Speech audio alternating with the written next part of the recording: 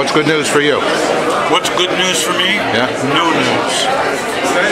When there's no news, that's good. Get it? I got it. All right, my friend. And good friend of Richard Belzer and myself, Mr. Alan Zweibel.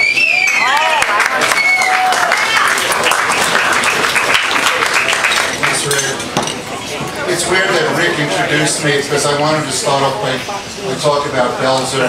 Rick had a club. In the early 70s, I started going there on First Avenue between 76 and 77, called Catch a Rising Star. And I wanted to be a writer, and I had a manager at the time named David Jonas, who back then was 111, so you can imagine. And he said, if you want to be with the kids, as opposed to the older guys that I was writing for in the Catskills, he said, you go to Catch a Rising Star, and he set me up with a guy there named Richard Belzer. I was 21, Belzer was about 52, 53 at the time. And to know Richard Belzer then, he was the funniest guy in the world. Now you gotta understand, these were the days when young comics were starting out. Billy Crystal, Larry David, Jerry Seinfeld, Robin Williams, Leonard Boozler, okay, Andy Kaufman. But Belzer was the one that everybody came and sat in the back and watched. He was the funny guy. And not only was he a funny guy, he was the nicest guy. He was the most generous guy in the world. To know Belzer, and for him to like you, he would do anything in the world for you. And that validated you as a young comic. And we all appreciated it. And one of the reasons I wanted to do this tonight was to say thank you to Belzer. And we all showed our thanks to Richard. As we all moved up and out, we always used Belzer in pilots and specials that we did, episodes of series, and just to show what kind of regard he was held in. I mean, legend has it that when Robert De Niro was going to study for the role of Rupert Pupkin, he would hang out with Belzer, okay? Legend also has it that when B. Arthur was trying to figure out her Maud character, she hung out with Belzer. Bonnie Franklin, One Day at a Time, it was a beautiful thing. And Belzer was the guy. And then, nothing for a while. There was no justice. You're going, wait a second, he's so funny. He's the greatest. He could do an hour just on where you're from, okay? There was no material. Yeah, he did Mick Jagger on acid, okay, but we saw that already, okay? But he was just so quick and so funny, and we just couldn't figure out, okay, Richard's day would come, Richard's day would come, Richard's day would come, and then the motherfucker gets Law and Order. And you can't get away from him now. He's on Lieutenant Munch, he's on 40 times a day, on every repeat, and it could not have happened to a nicer guy. The irony being that you play a Jew, and you wear that hat sometimes, right, that fedora, which makes it look like you're a kitchen match with like a tambourine on it. That's the way I look at it anyway. But the fact that Richard has written all of these books, and this most current one, and I ran into him the other day here. I was with David Brenner, Bud Friedman, who owned a place called The Improvisation, was here. Rick Newman, like I said, owned Catch a Rising Star. It was like Old Timers Day. Max Alexander, I think, was at your table as well. And it just brought back this flood of memories. And I asked Richard if I could introduce him tonight because, seriously, I wanted to say thank you in front of all these people. Richard Belzer.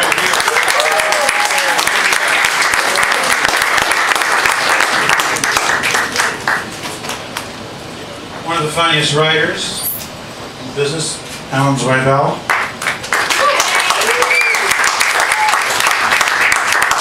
Bonjour, Illinois, I'm a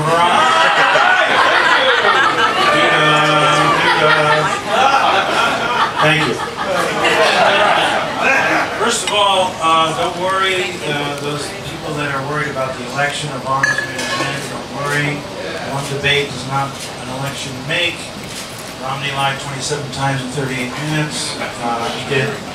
And I predict Obama will win by a much huger margin than everyone's saying. They're making it a horse race because of the 24-hour news cycle.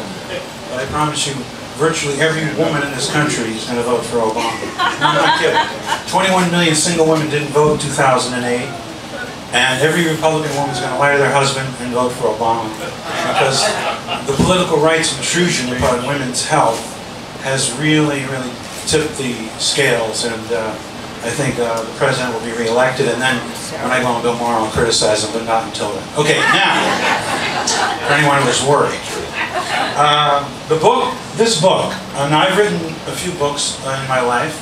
I've written a couple of novels and a comedy book that I wrote with Rick Newman, and I wrote, what was my other book? Genesis, Moby Dick, I don't know if you heard of these, but War and Peace, but I don't want to throw names at you, Dubliners, short stories, but I like the Irish.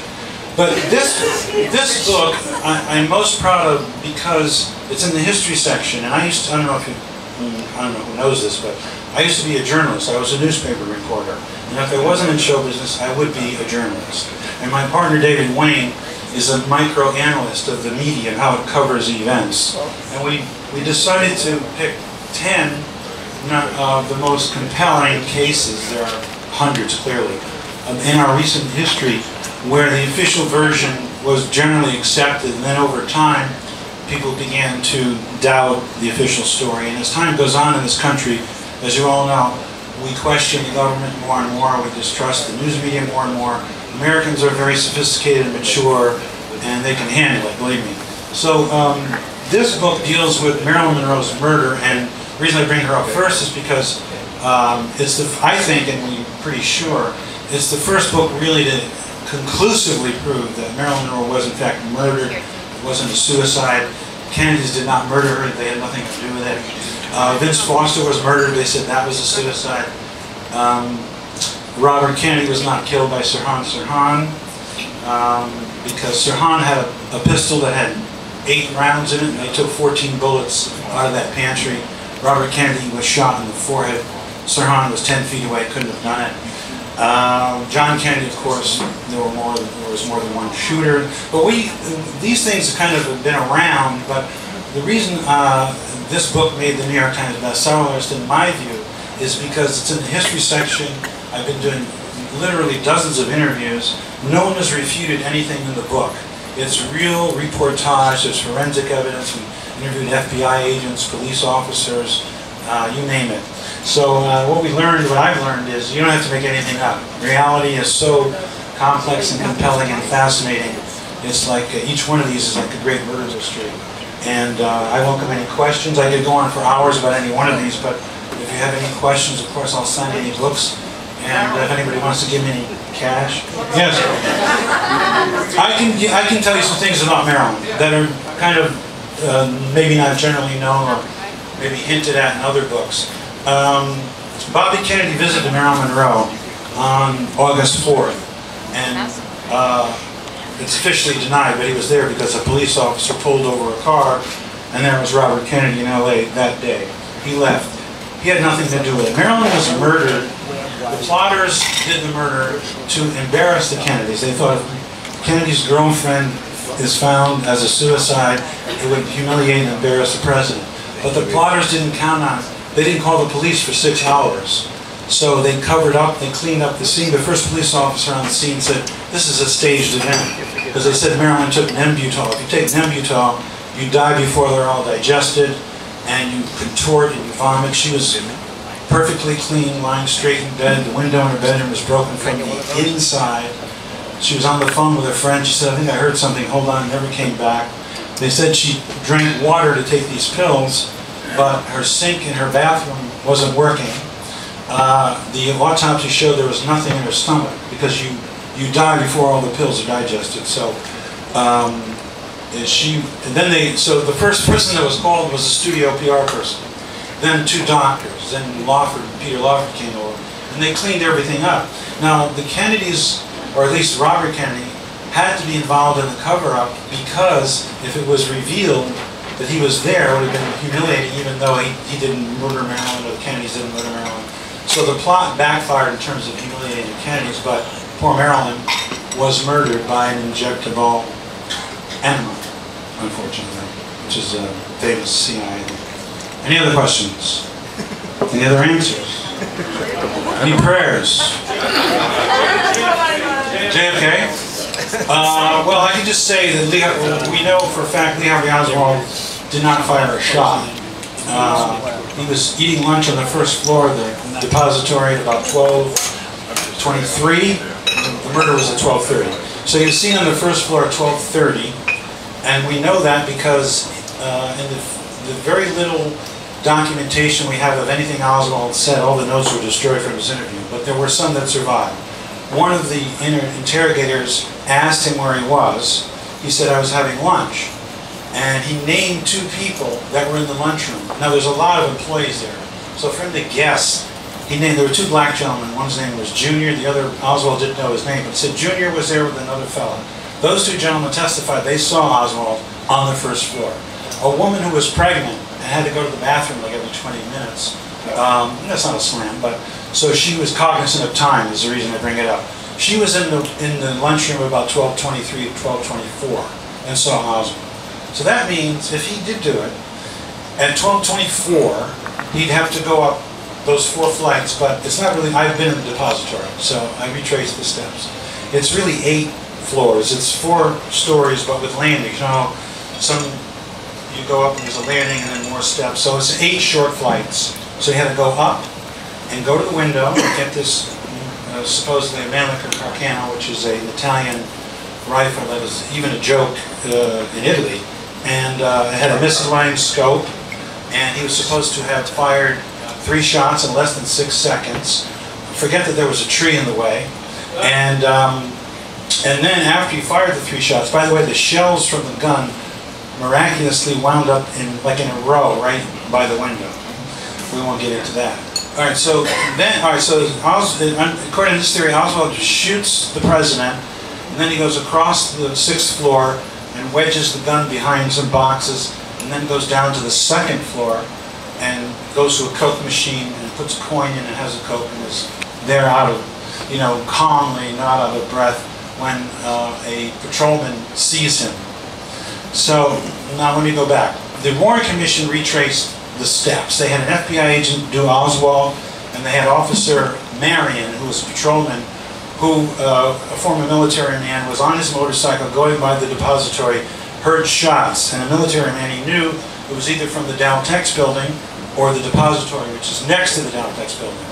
So Officer Marion hears shots, parks his motorcycle, jumps off, runs up the first flight of stairs at the depository, bumps into Roy Truly, who's the manager of the depository, and he says, "Follow me," because the officer thinks the shot came from the roof of the building. So they run up the stairs, and there they see through a glass partition Lee Harvey Oswald with a Coke in his hand, calmly standing there, not out of breath, and the Coke was already open. And Roy Truly said, "He's okay, he works here," and they went off. I digress for a moment. You know how in the movies, the police come in, they go, "Nobody move." That's all. This cop said, "Everybody move." It was the weirdest thing. Anyway, he's okay, he works here. So, all right. So now, according to the Warren Commission, that Oswald fired the shots and made it to the 2nd floor in 90 to 95 seconds. Now, this is important, these seconds, so I'm going to take you through this, seeing as you're asked. Okay, let's go back to the shots. Oswald's there, right? So in 6 seconds, he fires 3 shots. First of all, the first 2 shots came within less than 2 seconds, which is physically impossible for a man like a Carcano. But when you fire a bolt-action rifle, you sight it, but then you have to drop it to work the bolt and then re-sight. So in 6 seconds, he does this miraculous thing, okay? Which, by the way, the best sharpshooter in the world tried to recreate that and couldn't do it. And Oswald was known as Shitbird because he couldn't hit the side of a barn. At any rate, so let's say he does that. Then they say he runs straight across the 6th floor of the depository. In any books that say Oswald acted alone, they always say that Oswald ran from the window straight across to this door and then went down to the second floor. But it's the book depository. He didn't run in a straight line. There were stacks of books all across the floor, which means he would have had to, it was like an obstacle course. Now, the reason I'm saying that is there's seconds involved here, right? So he has to dodge all these boxes. Then he supposedly wipes the rifle and jams it behind boxes. And the door to the stairway is really heavy. Not that I'm strong, but that's another second or two. And then go down the 8 short flights. Then go pull another heavy door open. Then get the coat. And supposedly did that in 95 seconds. Now, that's physically impossible to do. Because in the reenactment, they made the officer, Officer Marion, not run as fast as he did. They said he did it, I read I'm crazy, I read a lot of the War Commission. He said he did it at kind of a trot, but he really ran. They did it twice. And they always kind of doctored his timing so that they could make sure that Oswald, And the FBI agent who was playing Oswald, he went in a straight line across the floor, which is wrong, and just laid the rifle down on the ground. But the rifle was found wedged behind boxes. So it would have been, it had to be like a minute if it was real that Oswald did that and then got to the second floor. So it's physically impossible. Another quick thing, Oswald was arrested in a movie theater. There are multiple witnesses who saw a man who looked just like him go out the back door of them. There were 2 Oswalds. Oswald was a fake defector. In the 50s, our intelligence agencies, particularly ONI, but Marine Intelligence, they recruited 18 or 19 American soldiers to pretend they were defectors and go to Russia to spy. But the Russians knew about it, and they let Oswald in. They gave him a job at the radio, the Minsk radio factory. He married a KGB colonel's daughter, was allowed back in the United States. Nobody questioned him. He said that he was going to give up secrets and renounce, his government and became a communist. He was not a communist. He was hanging out with Russian, white Russian fascists in the Southwest, and his uncle was in the mob. And, Oswald did not kill anybody. I believe, I'm certain, we know he was a government operative, and we also know that he was a patsy. He probably thought he was infiltrating the cabal and was going to expose the plot, but you saw what happened to him. Was that a little too wordy? Yes? Back to Judy. Officer? Yeah. Oswald did not shoot him because there were multiple witnesses that saw 2 men, one short with a, Tippett was killed, certainly not by Oswald. Not by the Oswald. So who actually killed JFK? Well, who didn't? The CIA was livid because he fired the head of the CIA because the CIA and the Joint Chiefs misled him about the Bay of Pigs invasion. They said if you go in there, the Cuban people will rise up, and it was a lie. Kennedy realized that he was betrayed. They were just kind of mugging him, and he was a young, naive president. And he fired Dulles, and he said, I'll cast the CIA into 1,000 pieces, and he kind of grew up that day. So the CIA hated him. He also was going to end the Federal Reserve. He realized that the Federal Reserve really borrows money from private banks, so that America is literally owned by private interests.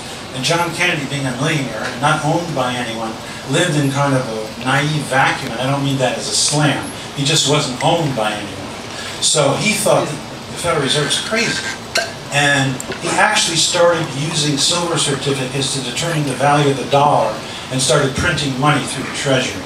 He also wanted to skim the oil depletion allowance from all the oil billionaires who were making tons of money, and he wanted to take 1–2% off the top. They'd still be billionaires, but more money would be in the Treasury.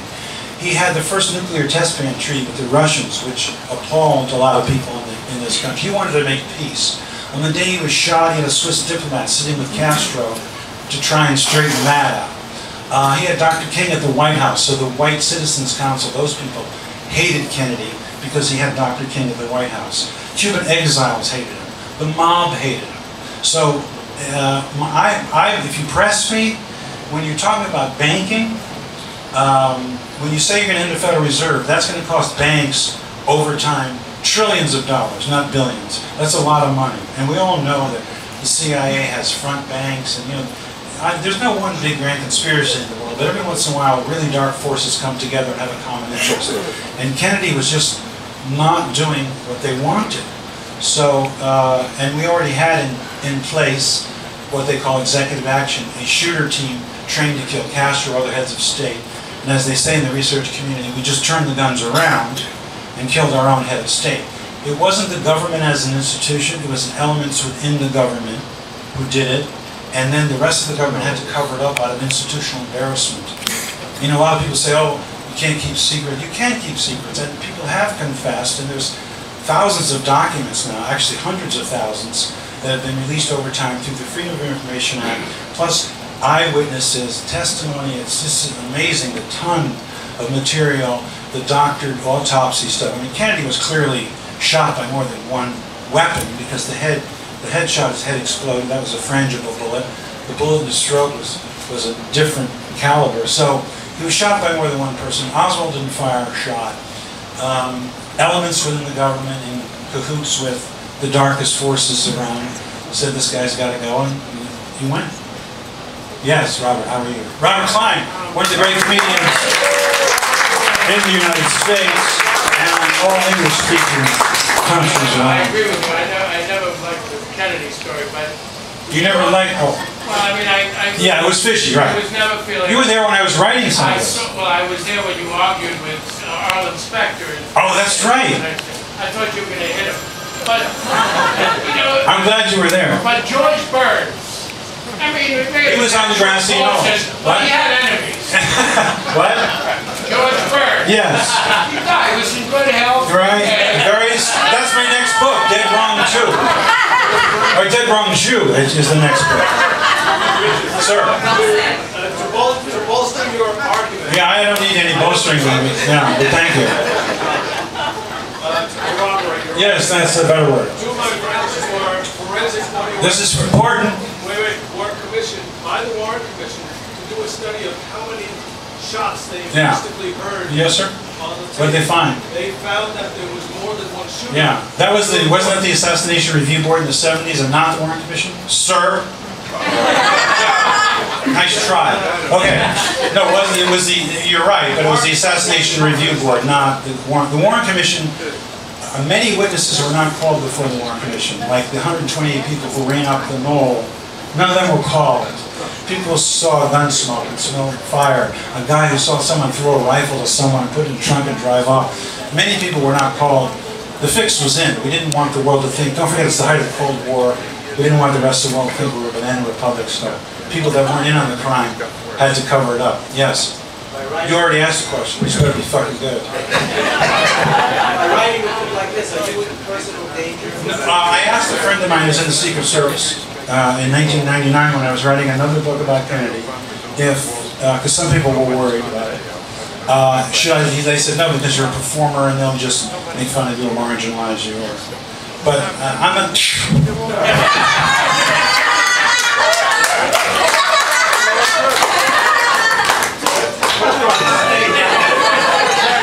I've been 30 years.